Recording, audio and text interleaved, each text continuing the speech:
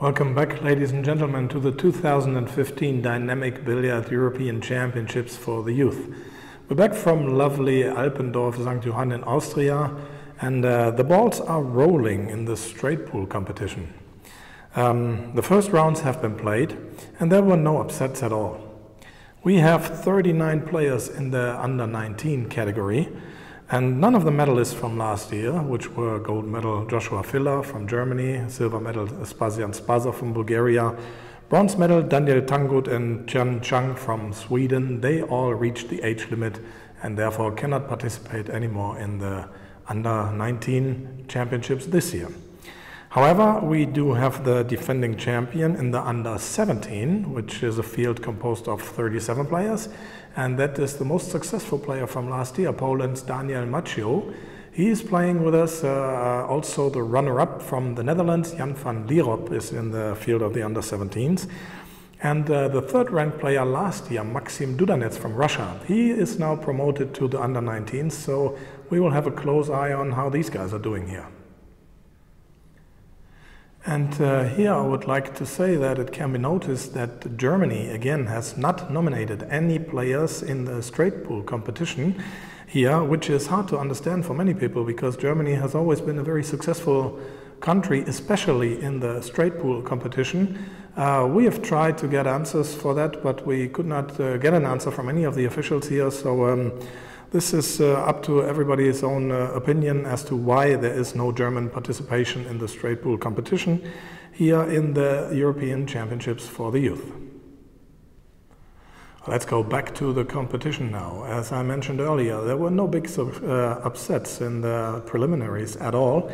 So let's jump into the single elimination rounds. And the two favorites of the under-17, which were Jan van Lierop and Daniel Maccio, they easily made their way to the single elimination, and so did the favorite players in the under-19s. And here we can see how a draw is done. This is the draw for the under-19s, and the tournament director Ed de Jonge, with the help of the sports director Sandra Hanf, they are letting the team leaders draw the cards for the players. And here we can see the referee Miha Vovko entering the players' names into the system, getting ready to go for the next round.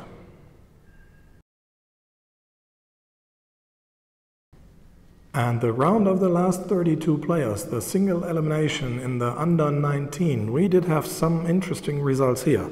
We had Cyril Ledoux from the Netherlands winning 100-61 over Mehmet Ali Özkan from Turkish North Cyprus.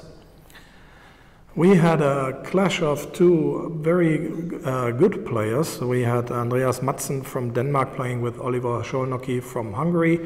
In the end, Madsen remained the upper hand, winning 100-57 over Szolnoki. Pius Labutis from Lithuania also took his match very clear over Alberto Buratelli from Italy. 100-13 was the final result in favor of Labutis. Another very clear result happened in the match between Daniel Gutenberger from Austria and his teammate Daniel Resch. 100-20 was the final result in favor of Gutenberger. And then we had the match between Maksim Dudanets from Russia and Sandrino Fillet from the Netherlands. And it was really smooth sailing from Dudanets. He was so confident at the table, he pocketed balls, he was really one with the table. It looked like he felt very comfortable and everything was good for him. And the final result was 100-11 in favor of Dudanets, which puts him through to the next round of the last 16 players. Here's a short statement from Dudanets after the match. Okay, Maxim, you just won the match over the Dutch player very convincingly. What do you think about the match? Was it smooth sailing for you? I just catch my style and play my game and just shoot and think about the game, play with balls and table, not opponent. Okay, this is your first year in the under-19. Last year you were third place in the under-17. I think you're one of the favored players already in the under-19 here. How do you think? What do you think about that? Of course, I want to win, but here play a lot of strong players like Daniel Gutenberger, from Shalnoke Oliver from Hungary, I think also stronger, and from Denmark, Maksim Dudanets. Okay, you are playing the men's Euro Tour for quite some years now, starting as a very young player. Do you think this is an advantage for you, that it helped you? Of course, I get experience, a lot of experience, because in our country it's enough play for me, because there are just two strong players, Ruslan Chinakov and Konstantin Stepanov. But in Europe, Ralf Souquet, Nils Fein, Nick Vandenberg, and a lot of great players. And for me, of course, I see how they play, I learn, and that's all.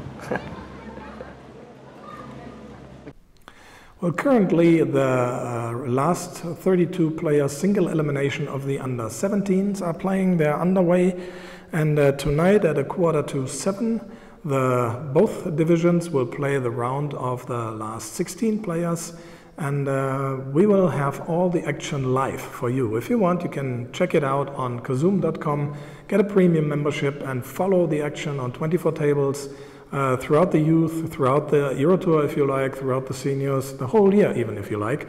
So make sure you get your premium membership now and don't miss out on anything. If you need information about the tournament, the schedules, the player profiles or anything, please check epconline.eu. That's it for the moment from Alpendorf St. Johann. I will see you later. Bye bye for now.